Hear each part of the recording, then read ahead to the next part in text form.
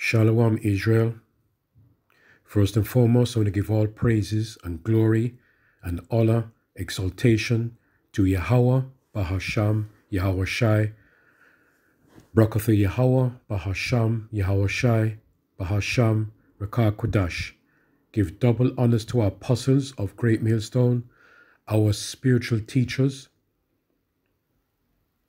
Salutations to our sincere brothers that goes out in the highways and the byways, risking their lives week in and week out. And shalom to our sincere brothers and sisters following, supporting, taking heed, right, to this true doctrine. All praises and glories due. What I want to call this topic here, this lesson, is Mortar and Pestle.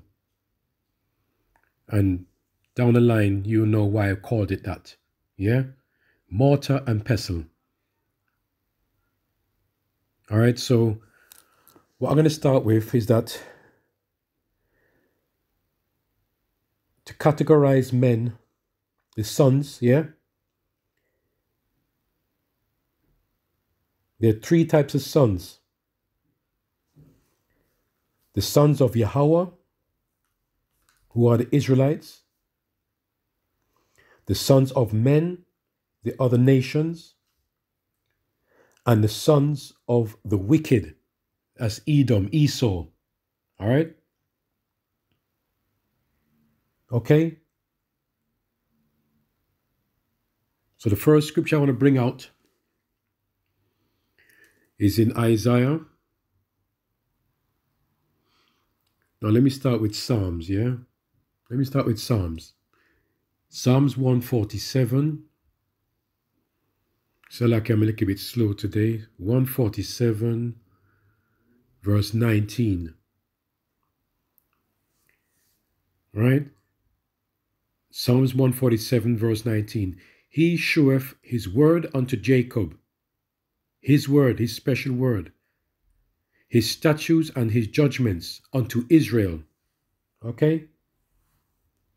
Those are the sons of Yahweh, the Israelites. He have not dealt so with any nation. And as for his judgments, they have not known them. Praise ye the Lord, Yahweh. So that just shows you straight away. There are different nations of people, but there's only a particular nation that the Most High, Yahweh, Basham, Yahushai, is dealing with. Yes? The sons of Yahweh. Right, the next one is Isaiah 40. Where am I? 40, verse 17. And it says here, all nations before him are as nothing, and they are counted to him less than nothing and vanity. How could something be less than nothing? Huh? Imagine something is nothing, zero, and you're less than zero. Yes? Well, that is the other nations. Yes? The sons of men. So, I'm going to go to the wicked now. As you know the wicked. But we have to prove who the wicked people are. Right? The sons of the wicked. That's Esau. So I need to go to Malachi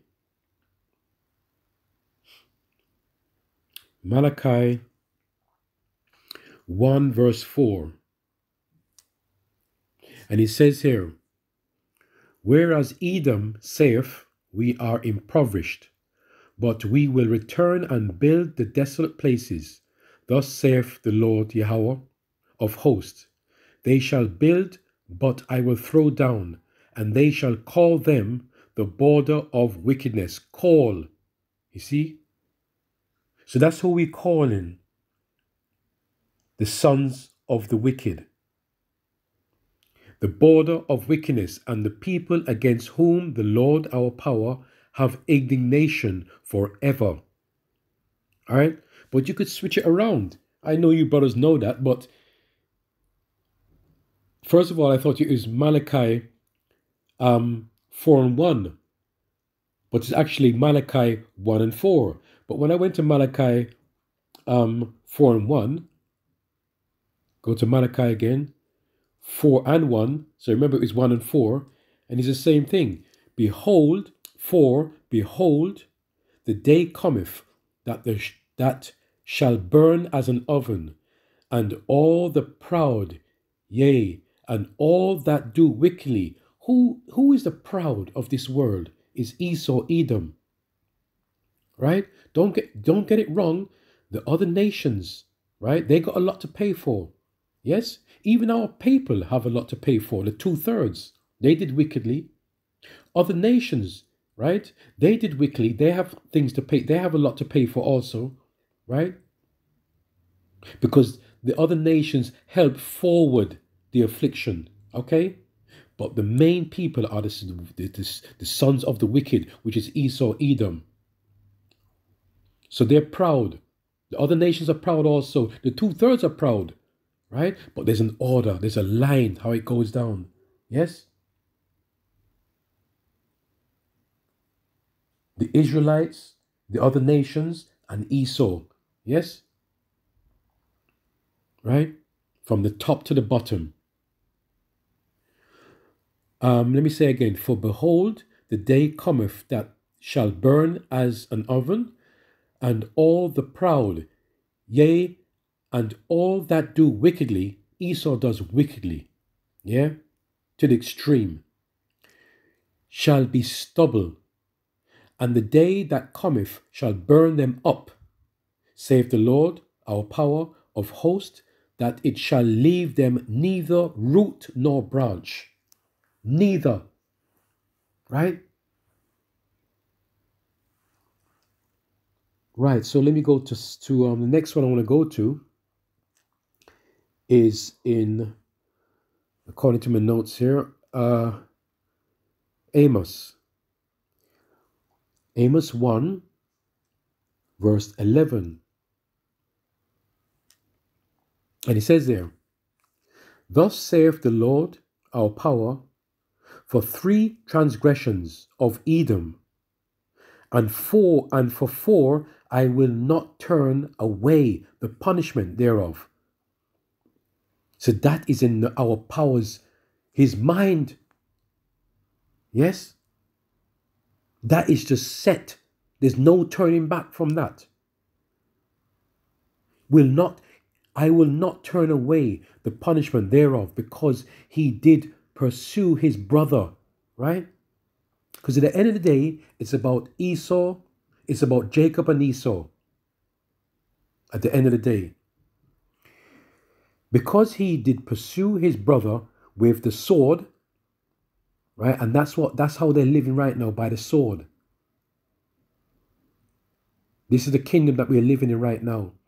And he cast off all pity, and his anger did tear perpetually, and he kept his wrath forever. He kept on going and going. All right? That's Esau. So let me go to the perpetually. You see what that means, right? So I went into the blue letter, right? In Amos 1 and 11. All right, let's go look it up. Oh, Salakia, I got my thing turned off. Salakia, I got me do not disturb, because you can't get into the internet. All right.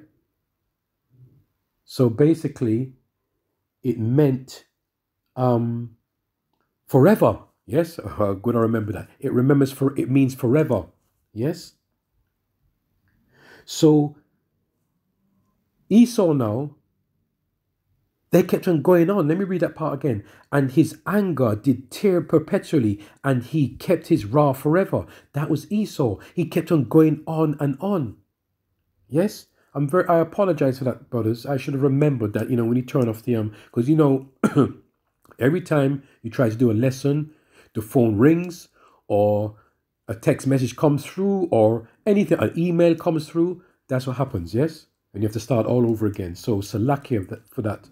All right? So that's what it meant. Perpetually. Right? Forever. Keep on going and going.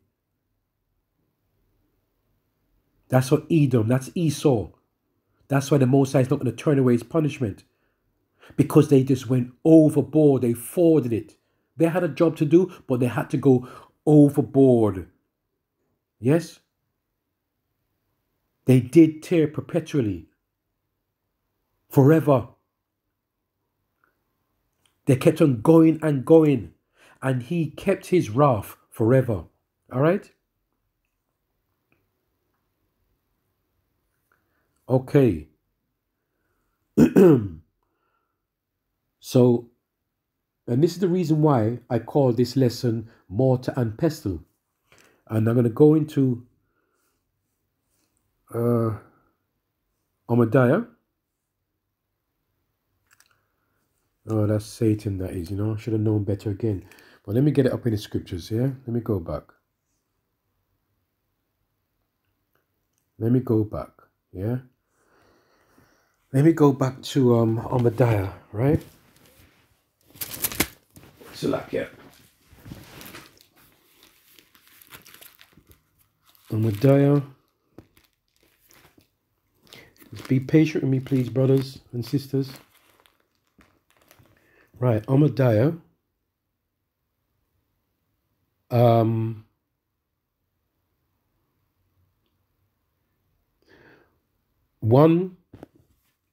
verse 12. Verse 12 to 14. Right?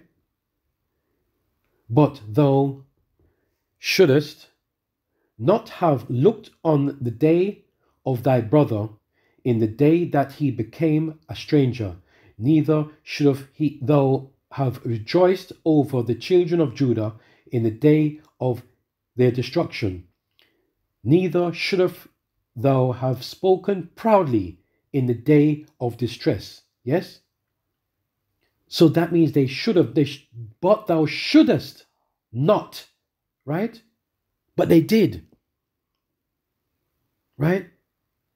But it's 3 times it's mentioned in the third chapter, Obadiah 1 and 12, 13 and 14, right? Thou shouldest not, yes? Again in 13, thou shouldest not, right? Have entered into the gate of my people in the day of their calamity. Yea, thou shouldest not have looked on their affliction in the day of their calamity, nor have laid hands on their substance in the day of their calamity. Right? And 14, neither shouldest, all right, thou have stood in the crossway to cut off those of his that did escape, neither shouldest thou have delivered up those of his that did remain in the day of distress. Right? So that's why I call this mortar and pestle. And what is a mortar and pestle? When you get your herbs and your seeds and you're going to do a marinade, you're going to marinate some meat, right? You put all the herbs into that mortar, yes? And you have and you grind it till it comes to a pulp. Right? You keep on grinding until it comes down to a liquid. That's all the spices and the herbs. That's what Esau did to us. That's why the Most High is not going to turn back, right? His judgment. Because what Esau did to us. The sons of the wicked. They kept on grinding and grinding and grinding. It's like a child playing, you're playing with a child in a swimming pool or in the water or in the beach or wherever, in the sea, right? And you hold him down under the water, right? Are you playing? And you let them come up after about 20 seconds, or take a deep breath again, and you dunk them down again. And you get up, and the baby who you play with or the child, they laugh. Again, and you put them down for a couple of seconds, 5 seconds, 6 seconds, and you bring them up, and they take a deep breath. Again. No, not Esau. Esau would have you and dunk you, hold you down. You're gasping for breath. You want to come up for air, and he does not want you to come up for air. He grinds you. That's Esau. He goes overboard. And you're tapping him, you're kicking him. Please let me come up for air. And he's not. He's holding you down. So in spite, he brings you up a little bit for a couple of seconds, and he puts you back. He laughs at you and he puts you back down again for longer. And you're gasping more for air. To make you feel that torture and that pain, he brings you back up again. But when he puts you back down, he makes it stay longer. Right? So when he grinds that wickedness. All right? He grinds that torture. He goes overboard. All right? He furthers that affliction. He furthers that pain. He furthers that wickedness. All right? That's Esau, the sons of the wicked. Other nations helped him too, you know. But we are talking specific because they, at the end of the day, they are going to be removed. They're going to be cast off. They're going to be removed altogether. Because the other nations, they're going to have to come back and make it right. Right? They're going to be given back their lands, but they're going to have to follow the laws, statutes, and commandments. Right? But they're not going to be done away with altogether.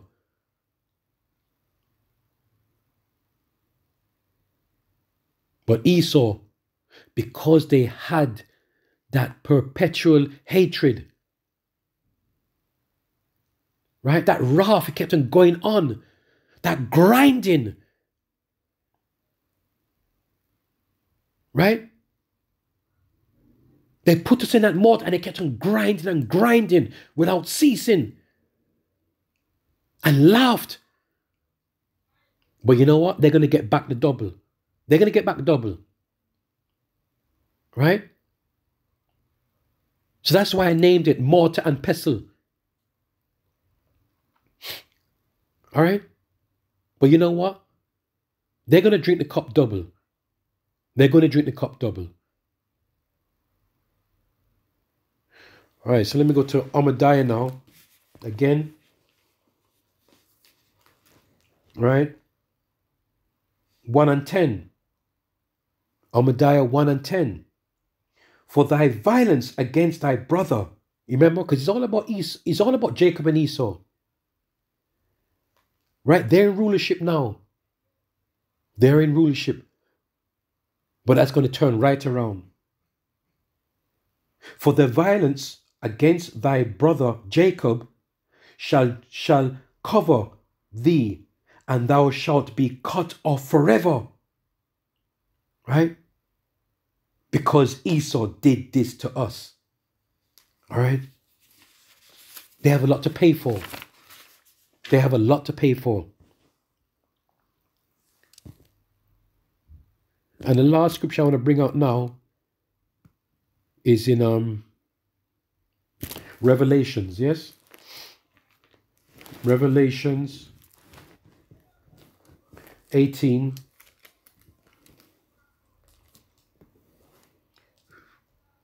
So like here, Revelations 18, verse 6 to 8. All right. Reward her even as she rewarded you, and double unto her, double according to her works. So whatever they put upon us, it could be affliction times 1,000. It could be affliction times 1,000,000. It's going to be doubled. So it's going to be 2,000. It's going to be 2,000,000. It's going to be double, whatever they're going to get. Reward her even as she rewarded you, and double unto her, double according to her works, in the cup which she have filled, fill to her double. Okay, I got a little mark. Let me go to Jeremiah here. Let me precept it with Jeremiah 25. Jeremiah 25. Jeremiah 25.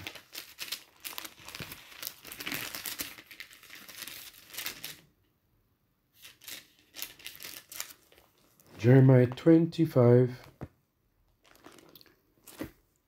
verse 17. And it says here,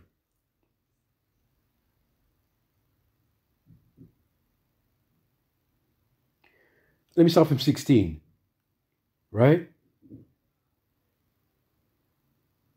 No, let me start from 15. And it says, Yahweh's fury against the nations. For thus saith the Lord Yahweh, Ba'asham Yahushai, our power of Israel, unto me. Take the wine cup of this fury at my hand, and cause all nations to whom I send thee to drink it. And they shall drink and be moved and be mad because of the sword that I send among them. Then took I the cup at the Lord's hand, and made all the nations to drink unto them. The Lord our power had sent me. Okay? They're going to drink that cup. They're going to drink it. It's going to happen. So back to Revelations 18 and 6, verse 7 now. How much she have glorified herself and lived deliciously, so much torment and sorrow give her. For she saith in her heart, I sit a queen, and am no widow, and shall see no sorrow. That means they're proud. She's proud. Heads up, chin up. She's proud. Nothing can't touch her. But hear this now, in verse 8. Therefore shall her plagues come in one day, death and mourning and famine, and she shall be utterly burnt with fire.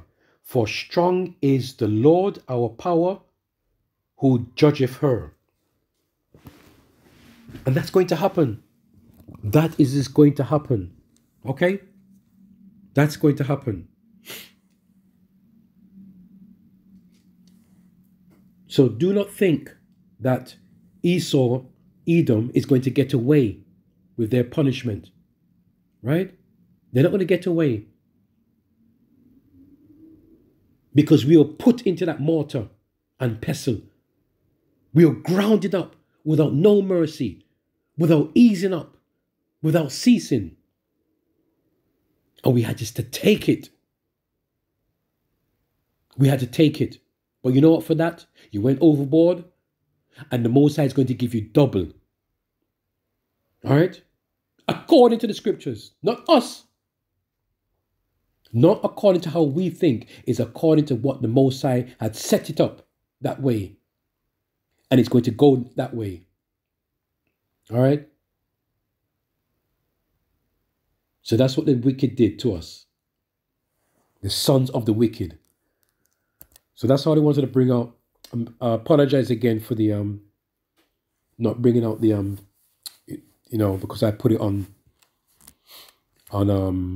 airplane mode and thing, because of the distraction. So lucky for that. But I hope this was edifying, that you sort of you understood what's going to happen to Esau. All right, because they're going to be cut off, and they're going to be removed altogether. Threw off the face of the earth. All right? So, Shalom, yeah? Yahweh Ba'asham Yahushai Barakatha. Yes? All praise be to you. Yahweh Ba'asham Yahushai. Shalom.